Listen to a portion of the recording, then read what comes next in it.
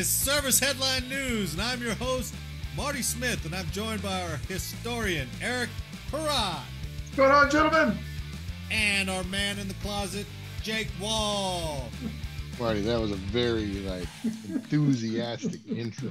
I appreciate that. And we're here to bring you the latest headlines and updates pertinent to all servicemen and women. So, take your seats, get informed, and have a laugh as the Swearing In Podcast presents Service Headline News. You got me all hyped up here, like, kick it off, baby. Like, all right, Kick it off. what can I? It's sunny down here tonight. I'm kicking it. Nice. How's your week, gentlemen? Out frickin' standing. I don't want to hear from the retiree on how good your week was. Oh, yeah. Jeez. It's all golf courses and sunshine, you know. I will just say it's still highly recommended. I did. Before you came on, Jake, I asked Eric, I was like, so are you getting into a rhythm? He's like, every day is roses, baby. Oh, man. Tell him what you did today. Nice. Tell him what you did, retiree. Let's see. Started on the deck on the sunshine with a cup of coffee. Well, I had tea. My wife had coffee. Had a nice conversation. Had a 10:30 golf lesson at Golf Tech. Tough day. We went to lunch with a buddy of mine at DTC. Came over. We've got friends, family in from Iowa, so we were over at Top Golf this afternoon, and then I had a nice workout in the gym. Prepped for my podcast, you know. Yeah, that sounds like a tough prep. Yeah, I'm it was so hard, man. jealous. I'm so jealous. And Marty, he has no time to contribute any news articles. So. Well, that's a full day. Well, Yeah, no, that's a but good call. That is a wait, good back call. up the train. That's a good closet call. guy. Maybe while he was getting driven Back to up the next train, as a closet guy. shot, they were looking off in the corner trying to find his golf shot.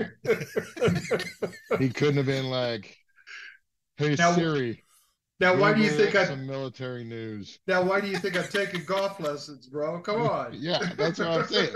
I know. You got to drive all the way over to your shot in the bushes. Oh, Good though. Good. It's very good. Jake, you got a break between exercises? Oh. Yeah, we're doing good. I got a break right now. I'm leaving to go home though to do some housework and hang out with the mother for a while. Out to Oregon? With the kids. So Nice. big news is though I did get a coffee mug on Father's Day. Oh. And it shows exactly what my kids think of me, because it didn't say number one dad, my favorite uncle, number one grandma. It said coffee makes me poop. I've never been so proud. That's awesome. The next generation. You're raising them right, Jake. You're raising them right. Yep. Speaking of generations, kick us off with our day in history, Eric. Fellas, I got a surprise for you tonight. Oh. I have a U.S. history, and I have one from overseas that I thought was important that I wanted to bring it up to you guys to have a small conversation with. There was a battle, took place in 1815, June 18th. Any ideas? This was in Europe. In 1815, we took a little trip. Yeah, Is that's that the not song? it. No, that's Pretty not sure that's what it is. it. That's not it. Oh, who sang? One of those guys sang that song about it. No. One of your favorite musicians sang a song about this. I don't know what you're talking about. ABBA. Waterloo. Good call. Did you have time to Google it or what? I Just just a real did that quick to note. mess with you. I did research today just to be like, oh, Eric's gonna ask some dumb shit today. I'm gonna get him. You blew me out of the water. Oh. Waterloo. The Battle of Waterloo, the decisive battle that took place near Waterloo, Belgium. It was fought between the French army, led by Napoleon Bonaparte, and the combined forces of the British army under the Duke of Wellington. So, big failure on Mr. Napoleon. So I thought I'd bring that up. Kind of an important date. So our day in history took place June 19th through the 20th. 1944 was a large carrier battle. Any ideas? 1944. June of 1944. Large carrier versus carrier engagement. Well, it could have been Midway because that was Yeah, earlier. Midway? Nope, not Midway was Midway. earlier, right? Yeah. Not Midway. Not me. Good. The Battle of the Philippine Sea. Oh, Oh, that one. Oh. Major naval battle of World War II that eliminated the Imperial Japanese Navy's ability to conduct large-scale carrier actions. That's big. It took place during the United States amphibious invasion of the Mariana Islands during the Pacific War. Was that the Japanese last two carriers were in that battle? Yes, it was. That's what stopped them. This was the last carrier engagement. It pitted elements of the United States Navy's Fifth Element against ships of an aircraft of the Imperial Japanese Naval Mobile Fleet and nearby island garrisons. This was the largest carrier-to-carrier battle in history, involving 24 aircraft carriers deploying roughly 1,350 carrier-based aircraft. Yeah, now that's on both sides. Remember, we're talking little ones. They had, littler size. Oh, those little jump ones. Yeah. So there was a bunch of them. And if you'll recall, the battle became the Great Marianas Turkey Shoot by the American aviators. So huge battle. Yeah, the aerial part of the battle was nicknamed the Great Marianas Turkey Shoot by American aviators for the severely disproportional loss ratio inflicted upon Japanese aircraft by American pilots. What allowed them to? What were the conditions that it was a turkey shoot? The overwhelming amount of aircraft to theirs. Oh, okay. Yeah. During a debriefing after the first two air battles, a pilot from USS Lexington remarked, "Why the hell? It was just like an old turkey shoot down home." The outcome is generally attributed to a wealth of highly trained American pilots with superior tactics and numerical superiority. And, one last piece, new anti-aircraft ship defensive technology, including the top secret anti-aircraft proximity fuse. That's the first I'd heard of that. But that was improvement on their anti-aircraft guns on the ship. Air bursting, air-to-air air bursts. Probably. Right? Because a proximity fuse doesn't need a direct hit. It's just, I'm close, I'm exploding. You know what's funny is battles such as Midway and a couple of the others where we were severely outflown. They were knocking us down, right? Constantly. And then in this thing, the total reverse. Well, Midway, we caught them trying to change between dive bombing and air-to-air. Torpedoes. So they had a whole big force that we caught on the deck and destroyed a whole bunch of them there. So that was fortunate.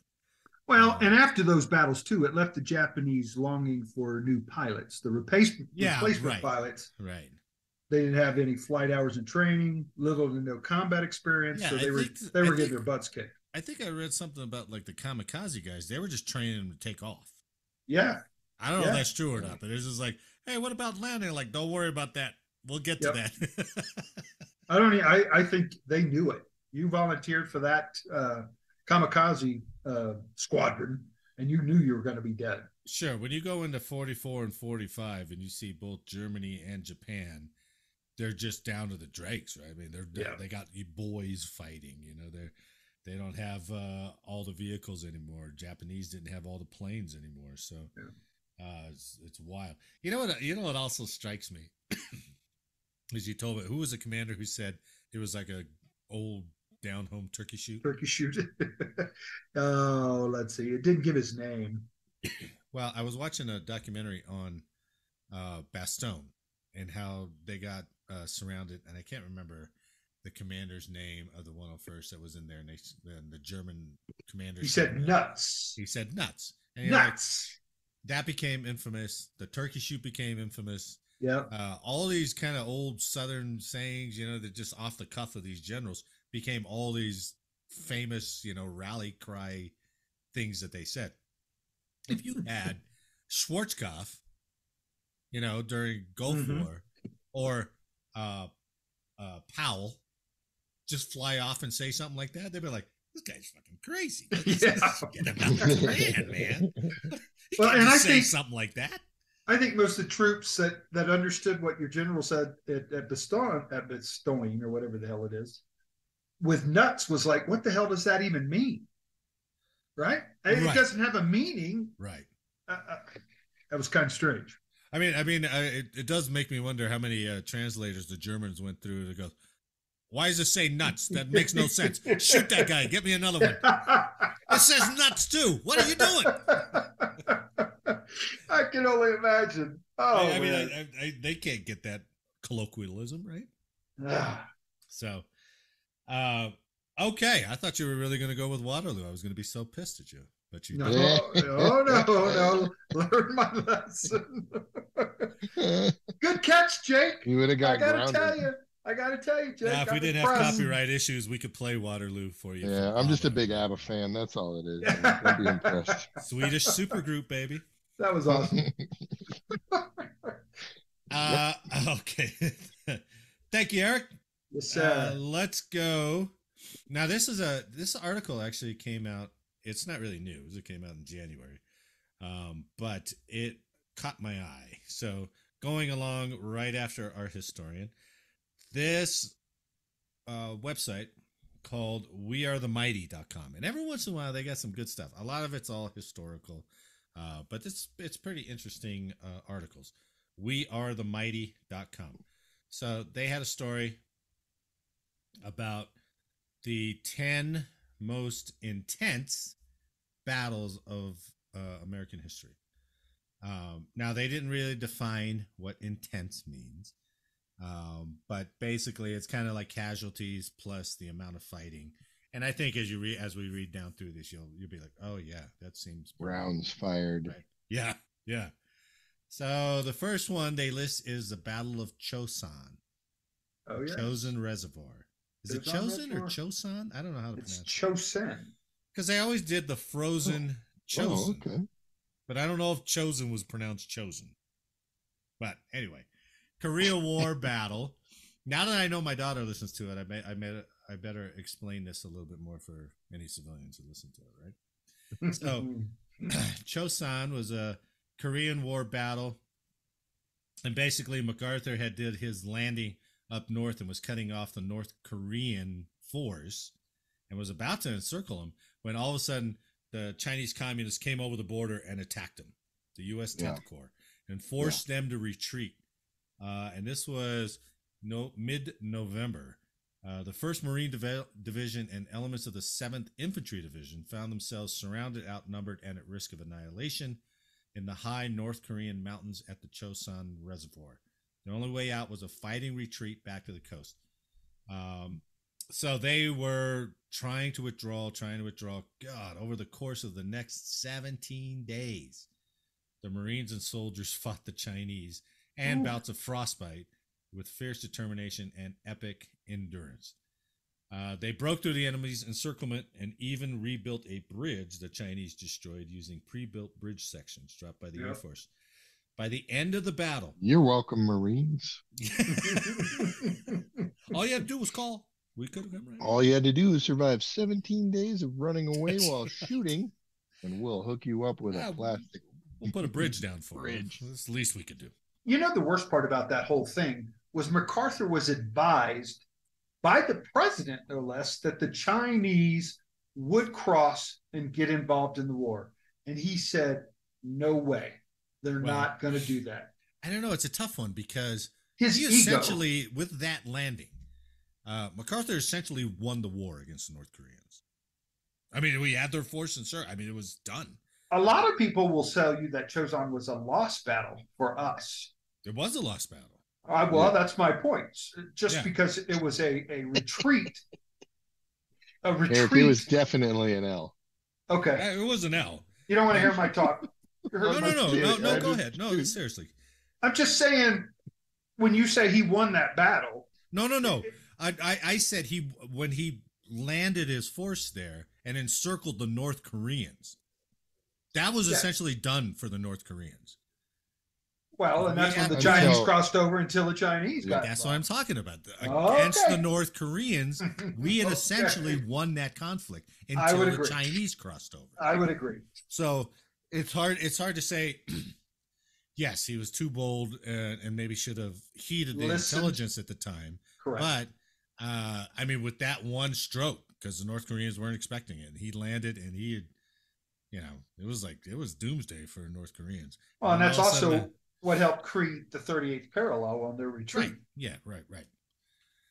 By the end of the battle, the U.S. Marines suffered 836 dead and roughly 10,000 wounded. Jeez, dude. The Army had 2,000 dead and 1,000 wounded because they had a smaller force there with them. Yeah. The Chinese had the most catastrophic losses. 6 out of their 10 divisions were wiped out, and only 1 would ever see combat again. That part I did not know. It didn't seem like they took that many casualties. I know our air strafed the hell out of them. Well, those numbers are a guess too, because there's not an accurate. They are. Right. And it Yeah. says, although exact numbers are not known, historians estimate that anywhere between 30 and 80,000 Chinese were killed. That's a pretty large swing Ooh, for an yeah. estimation. It's like, roughly 30 to, usually you go maybe 30, 35, 37. They're like 30 to 80,000. I think the doctrine for the Chinese army was slightly flawed when it blow your whistle and rush man over man. Yeah, that's true. towards They were machine all guns. frontal assault. Yeah, they Yeah. were just wave Wave after waves. wave. Yeah, Yeah. right. So although technically a loss from the Marines, the Battle of Chosin Reservoir lives on in memory as an example of the Marine fighting spirit. I would agree. I would agree. So the next one they talk about is the Battle of Antietam. A year and a half into the Civil War, President Abraham Lincoln needed a Union victory because the Union was getting their ass kicked for the first couple of years of that. Lincoln charged Major General George B. McClellan with the defense of Washington, D.C. against Confederate General Robert E. Lee's first invasion of the North. Earlier in the month, Lee divided his men, sending General Thomas Stonewall Jackson to capture Harper's Ferry. Following Jackson's success, Lee decided to make a stand in Maryland at Antietam Creek. After 2 days of posturing, fighting began early in the morning of September 17, 1862, and lasted well past sundown, with staggering casualties on both sides and no ground gained. The next day, both armies gathered their dead and wounded, and Lee retreated south. It was the bloodiest one-day battle in American history, with 23,000 casualties from both sides and nearly 4,000 dead. And that was a huge turning point for the Union. That for their favor. Right. It was a stalemate. Yeah. But they didn't lose. So it's like, Yeah. it's crazy. Then they talk about Battle of Gettysburg is next. I don't want to really recap Gettysburg. I mean, there's movies and there's everything else on it. Yeah. Let's see. Does it say? Casualties were high on both sides. The Union suffered around 23,000 casualties, while the South suffered 28,000, more than a third of Lee's army. Boy, the Civil War was an intro of true killing.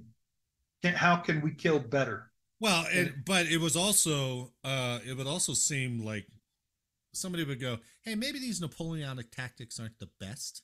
Yeah, stand in line, fire. Marching in a each other. straight line, and Yeah. if the guy falls in front of you, just step over him because we're still going. So it's crazy.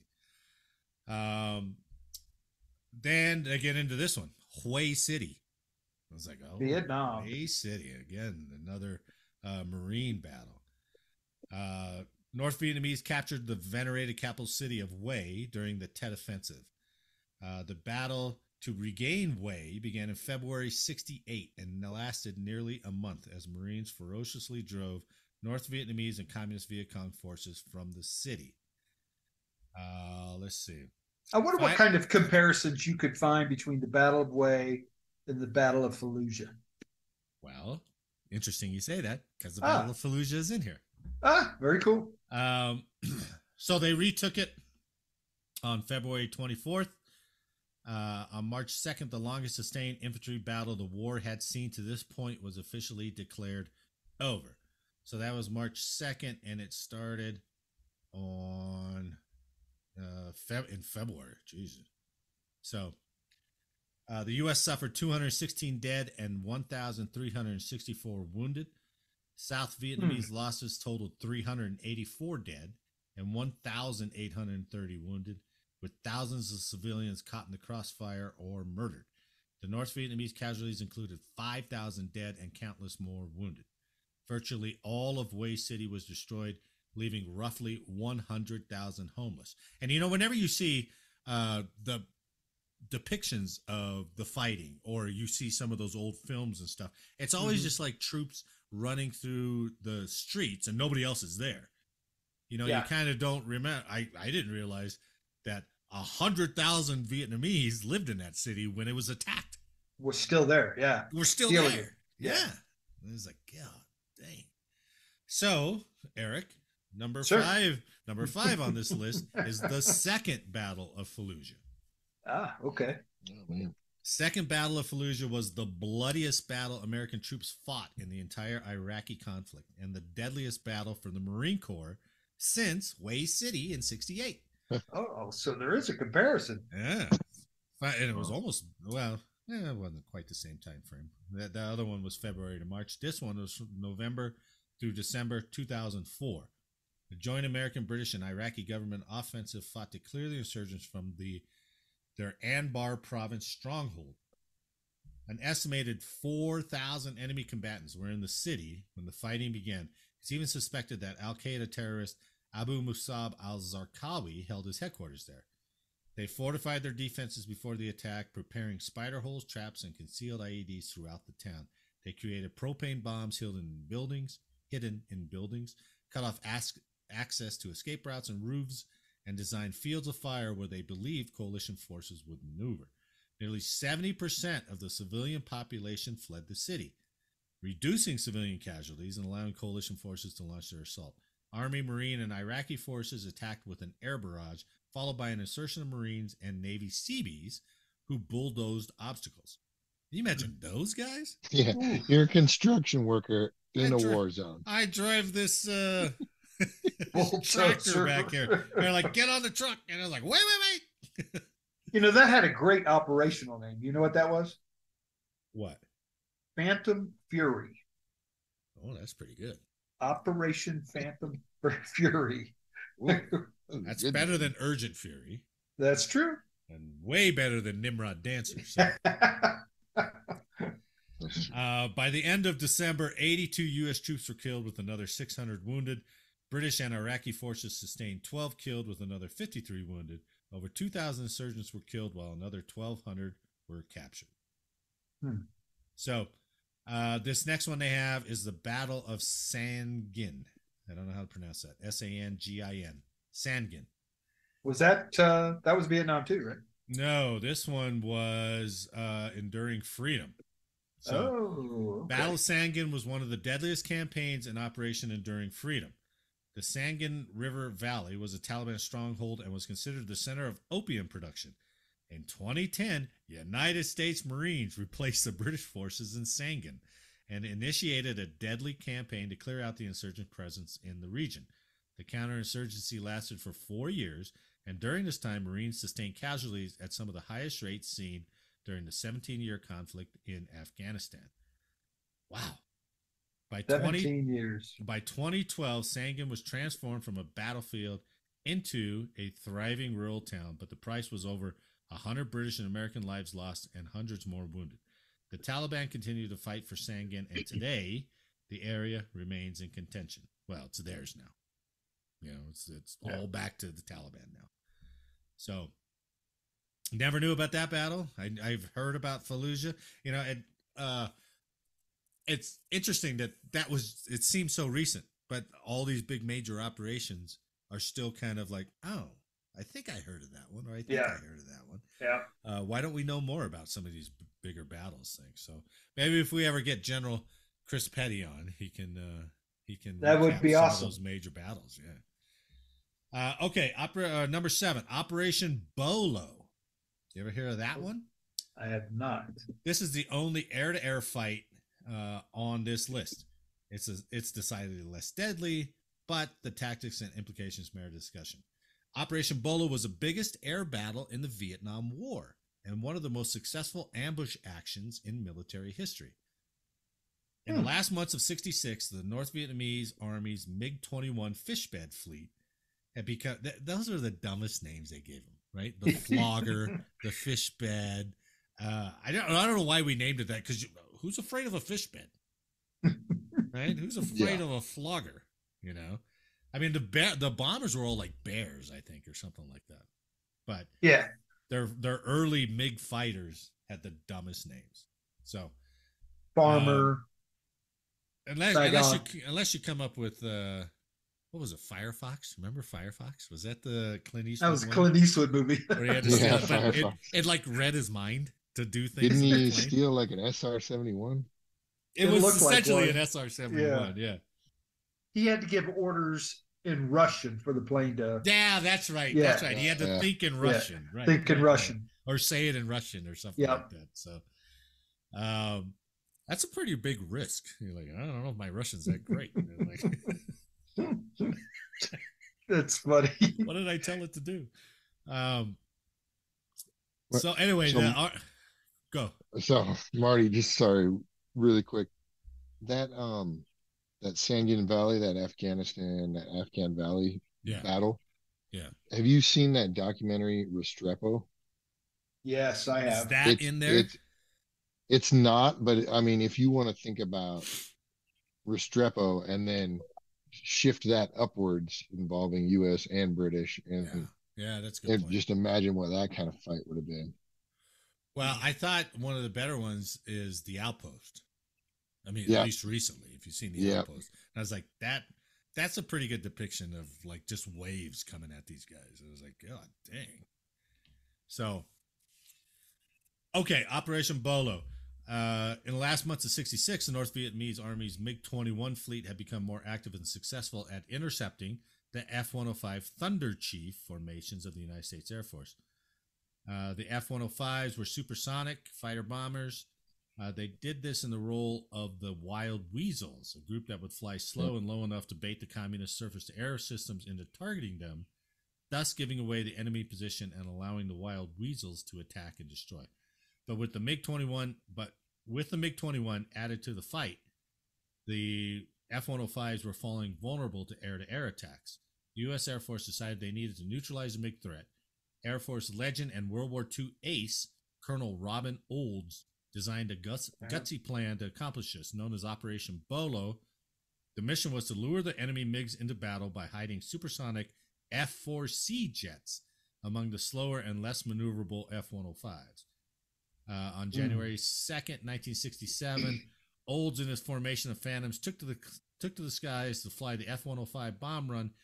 They kept to the F-105 speed and flew in the F-105 formation. The MVA took the bait and engaged, and then popping up from the clouds, the MiG-21s were attacked in pairs. Olds and his formation began a legendary dogfight where U.S. forces exploited their tactical and technical advantage over the enemy. Within 13 minutes, 7 MiGs were destroyed, which was roughly half the NVA MiG-21 fleet. The Americans hauled ass back to Thailand with 0 casualties. Wow. Olds was a badass, man. He was a triple ace. You imagine how was he really? 13 minutes. Yeah, he was our last ace. Combined a total of 17 victories. Damn. Yeah, triple ace. Jeez. Did he make general? He was retired as brigadier general in 1973 after 30 years of service. Wow, good on him. That's cool. That dude was a badass. Yeah. And we should know more about him.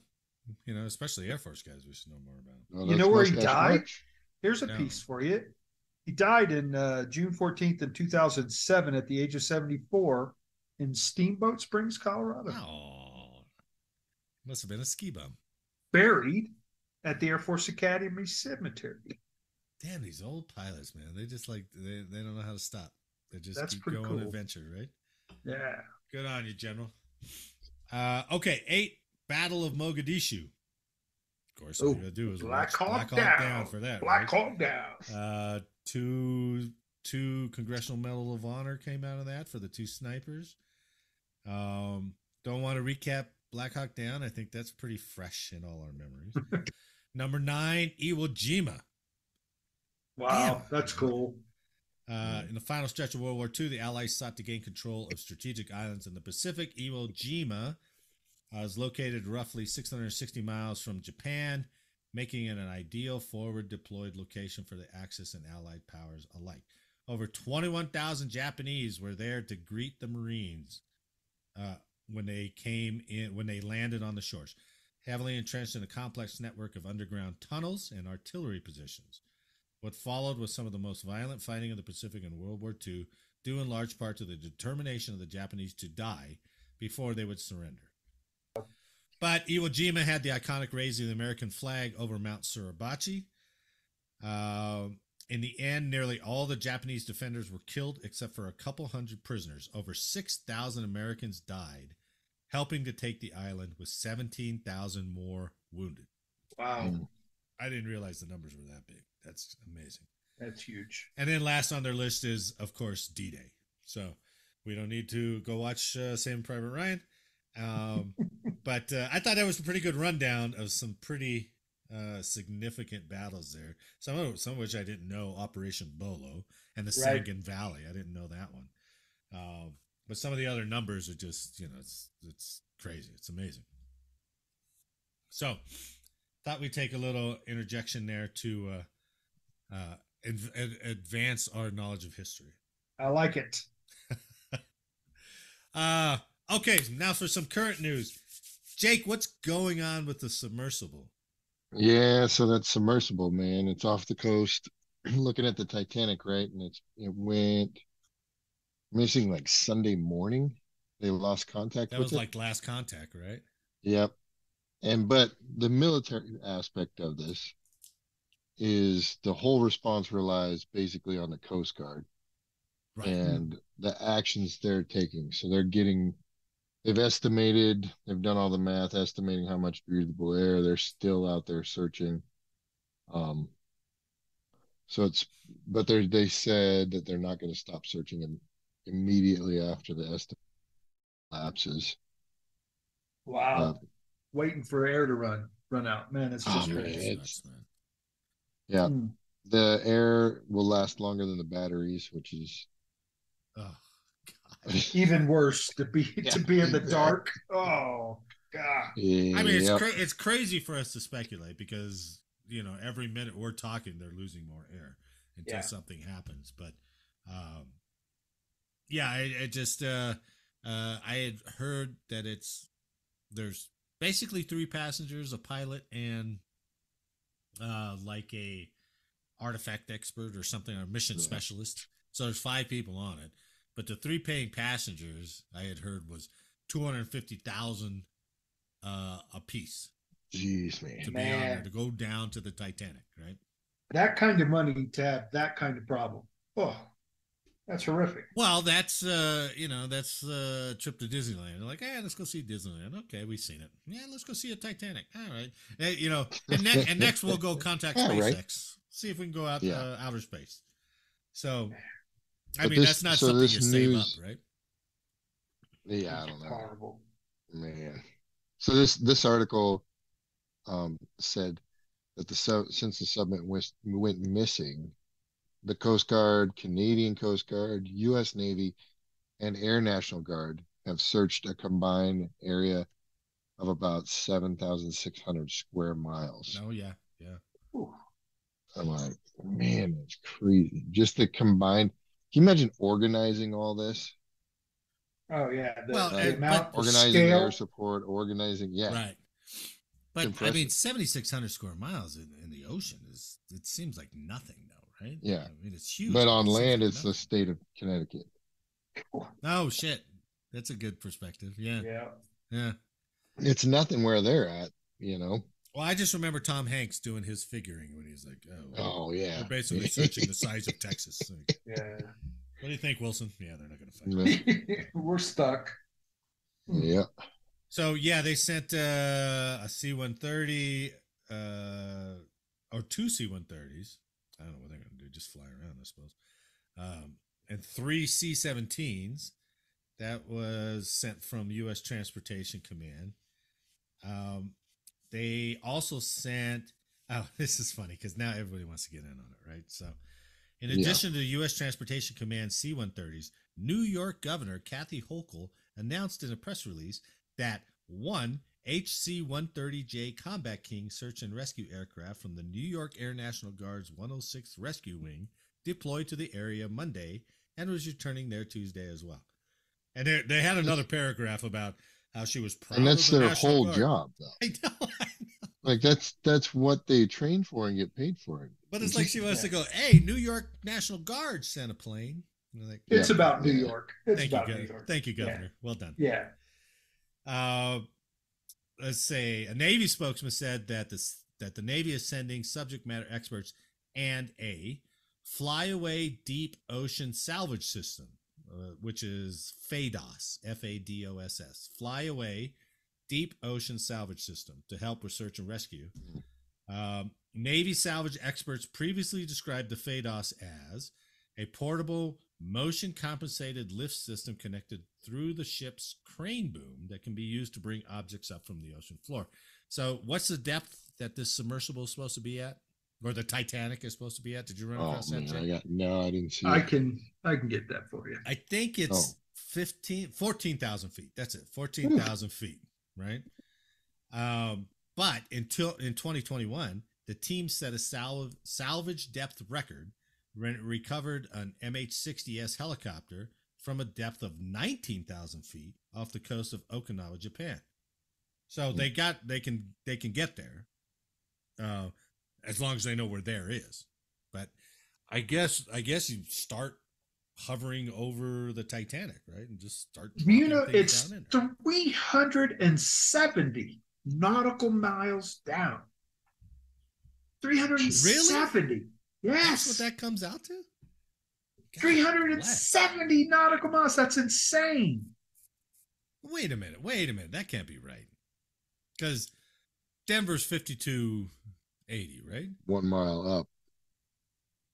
5,280 feet. All right. So what's 21? That's 3 miles. What's 2,100 fathoms? Oh, God. So you're right. It was 300. It's about 28,000 acres. It's 370. Another unit of measure I have no idea about. 370 miles off Newfoundland, Canada. Oh, it's away from the coast. My bad. Okay, yeah. But it's 2,100 fathoms down. Well, 14,000 feet, I guess, is roughly 3 miles down, right?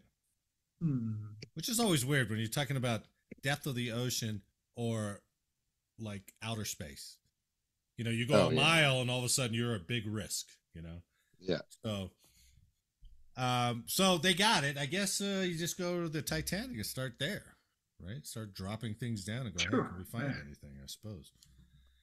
Well, that's crazy. Let's hope a miracle happens. But we're already on Tuesday when we're recording this, and they were 2 days ago. They lost.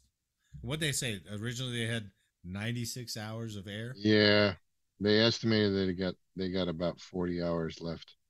Oh man, that's just terrible. But as soon as the Coast Guard, like they said, hey, we're not going to give up at that 40 hours, but we're just letting you guys know. Yeah. Oh man, Marty, you were right. It's 2.39 miles down. Oh, 2.3. Okay. You're correct. My apologies. Don't give him that. Don't give him. I wasn't correcting all that viciously. Not at all. I was about to say 379 miles down. That sounds just retarded. Just how in the hell? You're like through the earth and out the back of the moon. I'm at the core. Let's hope they didn't go that far. So, okay. I think we should go into what we haven't done in a while is our all military selection. So, we have one news story, but we're going into all military selection. So, our last one was the aircraft carrier won by nobody. So we had a consensus on the aircraft carrier. That was the USS Enterprise CV-6. Oh. Should I go down our winners just for people who haven't been following very good? All military selection battleship, the USS New Jersey. Tank was the M4 Sherman. Fighter jet was the F-15 Eagle. Rifle was the Spencer rifle. The Air Force General was Hap Arnold. The all-military dog, Sergeant Stubby, baby. The all-military animal, Staff Sergeant Reckless. Oh. Not the camel Douglas.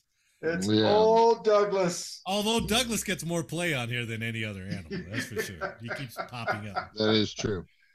The all-military machine gun was the M2 because Jake couldn't think of the minigun. The gal. The all-military propeller bomber was the B-17.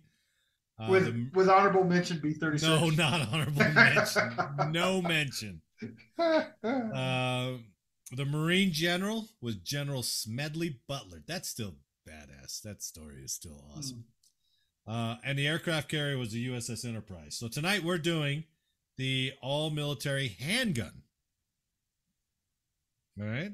So the one who actually won, not the last time we did it, but the one that we actually did was Jake. So Jake, you get to go last. All right. All right. What do you think, Eric? Pick a number. 5. All right, you go first. All right. Gentlemen, I want to introduce you to a hell of a handgun. Right from the get-go, my nomination is the Beretta M9. Oh, yeah. Right? Otherwise known as the World Defender. Okay? World Defender? World Defender. Rightfully earned the nickname World Defender? of World Defender. Okay? He named it that. It was voted on by Eric Perrott. All right. Let me proceed, please. All right. So this legendary semi-automatic handgun has been in service since 1985. Consists of single and double action. Has a 15-round capacity. It's got a 4.9-inch barrel. And, of course, the caliber is 9mm. It is a stopper. All right. It's been in service since 1985. This thing was first went out in 85 and had to go through some serious testing. It was passed at the firing range. The demands of the U.S. military far exceeded most conditions in which a handgun is used. And even here, the M9 delivered. Per testing guidelines, this pistol was capable of firing 10-shot groups of 3 inches or less at a distance of 50 meters. I'm thinking I could probably stop right there. That's amazing, right? That's a tight grouping that I don't think you boys are going to be able to handle. The M9 offers a variety of tactical features that make it equally safe, easy to use, and dependable in the holster of military personnel. Its reversible magazine release enables use of either hand for tactical magazine change with dexterity, while it's an ambidextrous safety decocker makes the pistol flexible for right or left-handed guys and gals. Goes both ways. Not the ejection port. You can't flip the ejection port on that thing. No, but it's talking about the safety, turning on or off. Yeah, all right. Yeah. All right, continue. All right. Has fought in many of the conflicts, ranging from Kosovo all the way up to the conflict in the Middle East. So it's a showstopper and a hell of a weapon. And by the way, I own one. Oh. So just say. What was standard issue? How big was the magazine in it? 10 rounds. 10 rounds? Yeah. Yeah. And they had magazines that could take you all the way up to 15. Yeah, sure. You could get extended. That's why I asked it just the standard issue. Yeah. I couldn't remember how many went in. So in the Air Force, not talking for the Army or the Marines or Navy, we went from a wheel gun. So you had 6 rounds with two to 6 reloads in your belt. So what's that? 18 rounds. So this thing in 10. So you went up from 18 to 30 rounds, which allowed you what weapon were you issued? a Smith and Wesson 38. Holy shit! How come they didn't give you the 1911? Well, ask the Air Force. I don't know. We had the Smith and Wesson 38. Wow. You had 6 rounds in, and then you had the 2 speed feeders. Yeah. The reloaders. So, yeah, 612. You know when I learned about the Beretta? When? Was from Lethal Weapon. Oh yeah, Oh, yeah. Yeah. And if you watch that scene where he marvels at the Beretta, he really doesn't say anything about it. He's like, wide ejection port, no feed jams. Like, okay, that's it. I mean, this thing has done it all. Went through impossibly rigorous durability and reliability tests that greatly exceeded any kind of real life situation, and it has passed them all with flying colors. Come on. It keeps functioning in temperatures as low as minus Beretta. 40, and as high as 140. And it consistently fires over 35,000 rounds of commercial ammunition before a failure. Keeps functioning reliably even after being buried in the sand or snow or being repeatedly dropped on hard surfaces like asphalt and concrete. Just say. My selection, the M9 Beretta, the future, the Wave. Wow, until I got replaced by not the future. I got replaced the SIG. But you know what? It was funny. I started looking at that.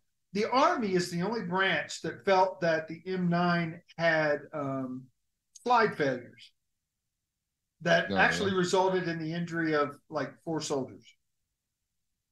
And that was because what they were the ones using it the most, right? Well, we're talking about the Army here. They probably didn't know how to pull the slide back without hurting themselves. Oh, that's enough, Eric. There is always that story. I don't know if it's a real thing or an urban legend, but I guess one of the safety features on the Beretta is that if you push up on the barrel, it disengages and it won't fire. Oh, like if you push the end of it into a wall or something like that? Yeah. Yeah. So, I see. Okay. So that's one of the safety features, I guess, right? There's a story, and I don't know if it's true or not, about 2 cops just messing around watching the flight line. And one said, oh, yeah, do you think this actually works? And pushed it down on his buddy's leg and shot. But he didn't push down hard enough. So it was still able to fire. Oh, my God. Tell me that wasn't an Air Force cop. That's who I heard it was, but I don't know if it's true or not. But given enough time and boredom, that's bound to happen. Absolutely. Yeah. All right, Eric, step aside. I've got the Colt 1911 A1. All right. The first automatic magazine-fed pistol adopted by the U.S. Army. Is a single-action semi-automatic recoil-operated pistol chambered for the .45 caliber ACP. Let's see. It came into service. When did it come into service? A long time ago. A long time ago, but it was actually redesigned. It came into service before World War I, but it was actually redesigned in 24 with some slight modifications to become the 1911 A1. So it was a primary service pistol of the U.S. Army, Navy, and Marines by World War II. And a bunch of people manufactured that thing. So everybody knows the 1911. But you know what made the 1911 the best? 4 things that made it the best, right? So more than 100 years old and going strong. How the iconic 1911 still remains among the best pistol options. Why? One is because of the trigger. 1911 continues. Yeah, it has no trigger. Oh, sorry. Among its greatest assets, the 1911 trigger is one of the best in the pistol world. Designed to travel straight backward, the trigger helps keep the sights in line during this critical stage of breaking a shot. There is no play or pivot to it, just smooth, linear travel. So, trigger, number 1. It is the very distinct part of its look. Oh, yeah, absolutely. Right? If you look at a 1911, that trigger is filled behind, where everything normally has a gap. Right. Right. and it's a very unique look. And it is a smooth trigger pull. So the second thing is the frame. The frame, in contemporary handguns, polymer frames are king, but there is something to the metal frame of the 1911. So you have to carry a Something. little bit heavier pistol, but that weight plays a large role in how much recoil it produces. In turn, shooters generally contend with less muzzle flip with a 1911, especially the heavier commander and government models. I have a government 1911, and it is steady. It's heavy, but it's steady as she ain't. So even aluminum frame lightweight commander tips the scales considerably more than the most comparable polymers. And its durability, because it is that cold hard steel. So there's, still jury's out on how durable the polymer ones will be, but the 1911 is over 100 years old and most of them are still functioning. I got to admit, I like the gun. When we first talked Yeah. about this, Marty, the 1911's a badass gun. I know it is. You made your case, but now you got to go to bed with your M9. So too bad. Accuracy is another reason. So what were you talking about? Those shot groupings? Oh, here we go. I'm still saying the 9mm will take that down. I don't know. The Colt 1911 easily put 2.5-inch 5-shot groups of 25 yards from the box, if not better. So I did 10-shot groups of 3 inches or less at a distance of 50 meters, approximately 55 yards, with consistency and reliability. And a decreased muzzle velocity at that 50 yards. So it's just going to ding off of whatever arm. 45? No. 45, Good try. 45's knocking you down, even if it doesn't penetrate. Right? And another feature of it is the ergonomics of it. Because it's that single stack magazine, your hand fits around that thing and it feels great. It feels really a good part of your hand, and you can control it. That plays into its accuracy. Says the Army guy. Says anybody who's held a 1911. Well, So, all right. I rest my case. Okay. So, first of all, cold hard steel, check. Long history, check. Right? You guys wouldn't be here at all if it weren't for the Colt Single Action Army, also known as the Colt Peacemaker, the M1873. This is the pistol 6-shot revolver in service 1873 to 1892, used by multiple nations, and mainly used to win over the West. It is the gun that won the West, right?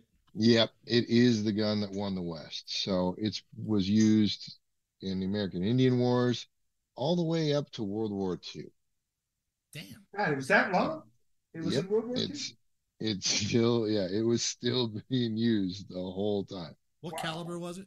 So initially, which is super cool, initially it was made to hold the same round as the Henry rifle. Oh, that's smart. Yeah. So that Henry rifle is the long, the famous rifle that everybody used in all the westerns and everything. Yeah. But it was a 44 rimfire. Oh no! Damn. Yeah, rim fire too, though. Yeah, that's kind of cool. So that's what it originally came off as, and then it switched to the 45. Oh, okay. And then over the years, because it's been in service for so long, it's been chambered for 38, 32, 38 long, 22, all that 38 special. But it is the original gunslinging Colt revolver of choice. So 6 rounds. 6 rounds only. There's a lot of John Wayne movies to prove his accuracy is way better than either one of you schmucks. I'm pretty sure I've seen Tombstone. That's right. And that's right. Val Kilmer was wrecking people with Colt Peacemaker.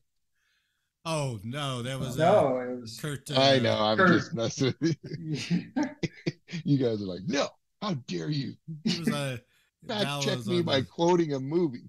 That was Doc Holliday on the Street Hauser. the Street House. Yeah, that's right. Shotgun. Yeah, Was it? It was single action, right? it was single action. Yeah. Nice.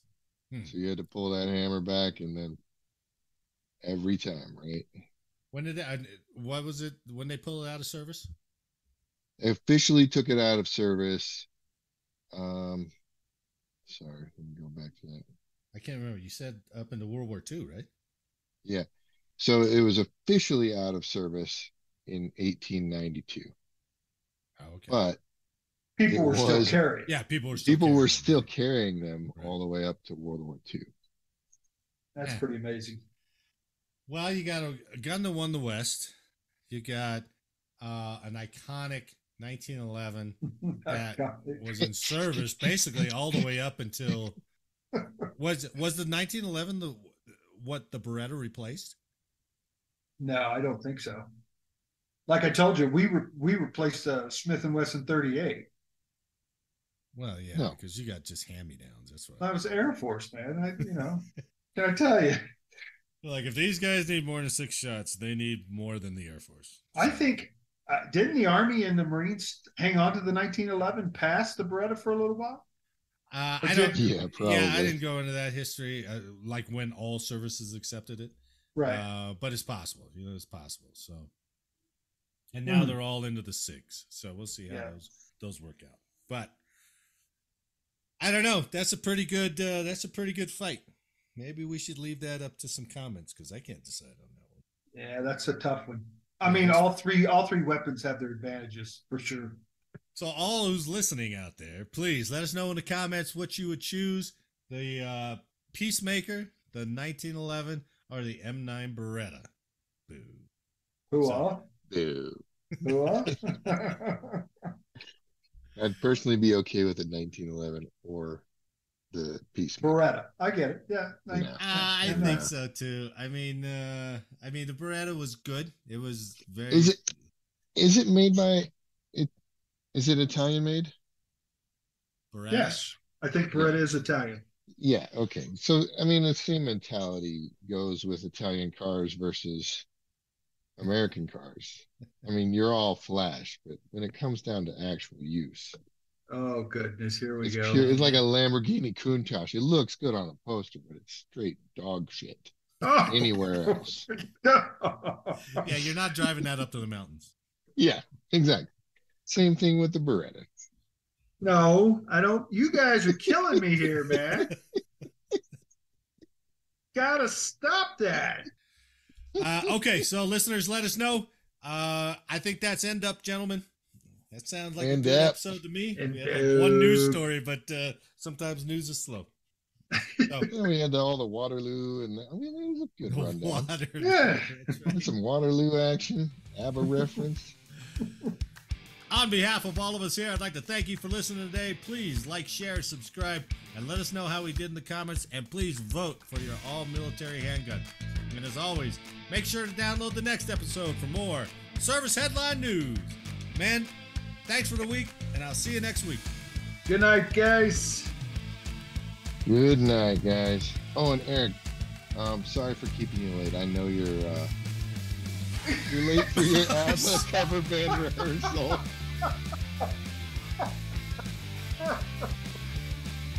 Oh my God. Thanks for listening. We'll see you next week.